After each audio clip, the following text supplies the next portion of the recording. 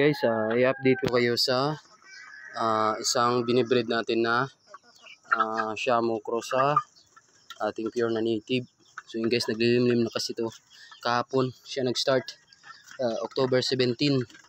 So nagpakain kasi ako ngayon, so bumaba siya. So may pagkakataon ako na bilangin yung kanyang itlog kung ilan. So yan guys, yan siya. And then yung kapares niya, ang laki. Yan. So yan guys, yung mga itlog niya. Yan. Sobrang dami.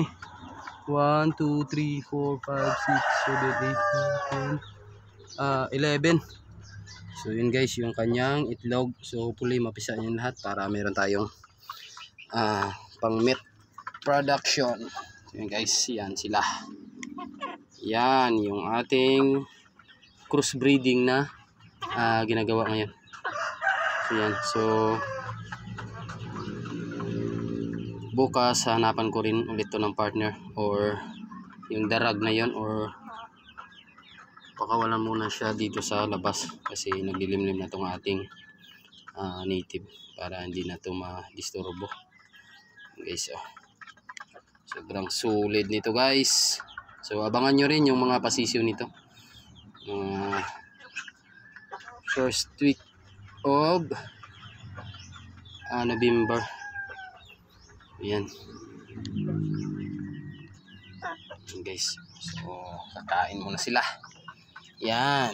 So isa pa lang kasing breeding pen yung natapos natin guys. Pero hopefully matapos natin tong dalawa pa. Yan. So ayusin ko yung division nito guys. Yan, para masiparate natin yung iba dito. Kasi mahirap talaga pag nakawala tong mga ganitong klaseng manok. Magpapatayan talaga guys. So masayang lang yung pinagpaguran natin kung pagdating natin dito is ganun na sila, kasugat-sugat na.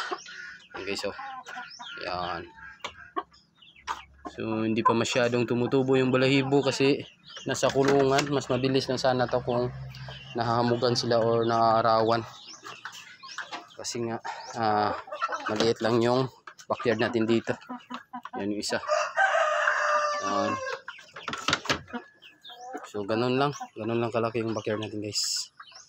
Yan yung isang side meron ng bubong pero kulang pa ng mga 3 piraso. And then dito sa kabila, so bala ko na bumili pa ng 25 pieces para mapunan na tong bubungan. And then maayos na yung net papunta dito sa kabilang bubungan. Hindi ganyan, para hindi na makalabas yung ating manok at makapasok yung ibang manok dito sa ating munting backyard.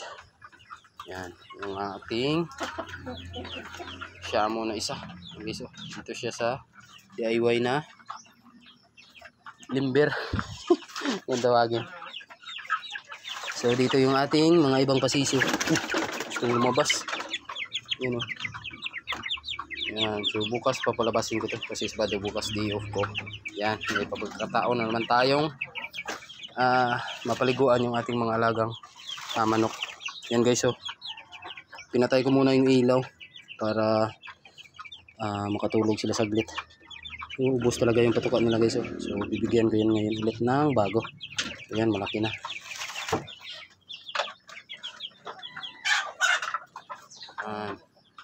So yun lang guys for today's vlog, at maraming salamat sa patuloy na sumusuporta sa aking Facebook page.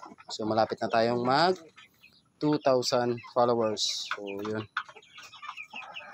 God bless and happy farming to everyone.